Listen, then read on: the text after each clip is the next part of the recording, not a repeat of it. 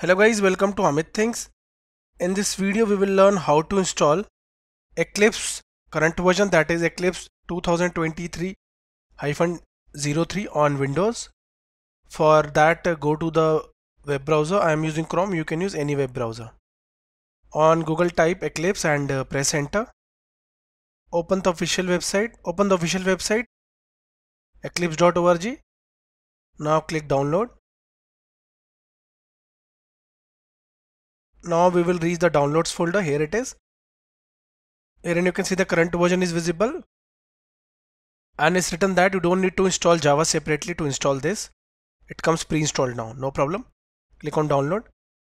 x86_64 means for 64-bit OS. Here is the exe file. You can click download here. Now the download should start. It started. 122 MB. Let's wait. Guys, you have downloaded it. Double click on it to install. Minimize.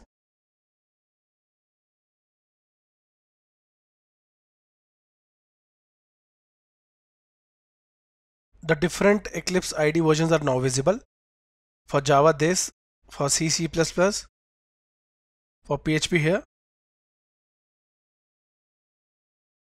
I'll go for Eclipse IDE for Java developers. Click on it. On clicking now you can see it automatically took the Java version because it comes pre-installed.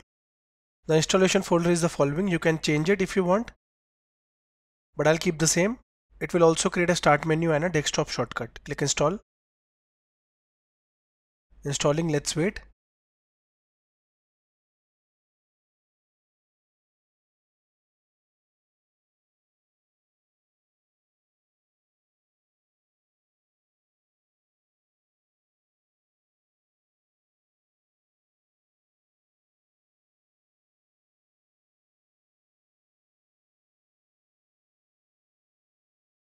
Guys, we have installed it. It created a desktop shortcut. Directly click on launch.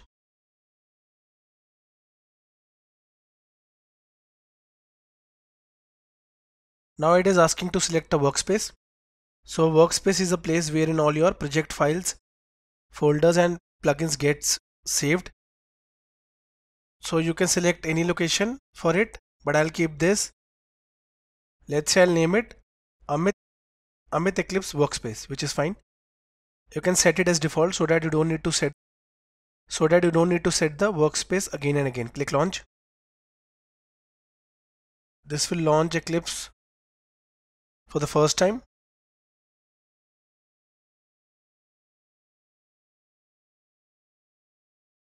Eclipse started for the first time. Now let us quickly create our first project. I'll go to file, click new, click Java project.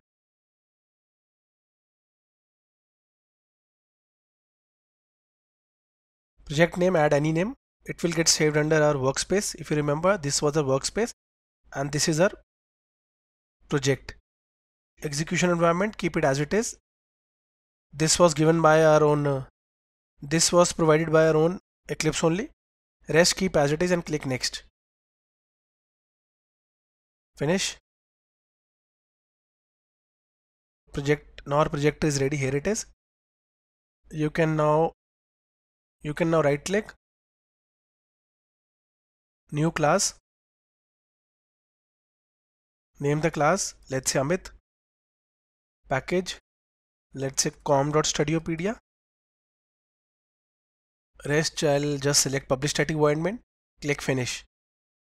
Now we created an Amit file. I'll just print something quickly using system.out.print.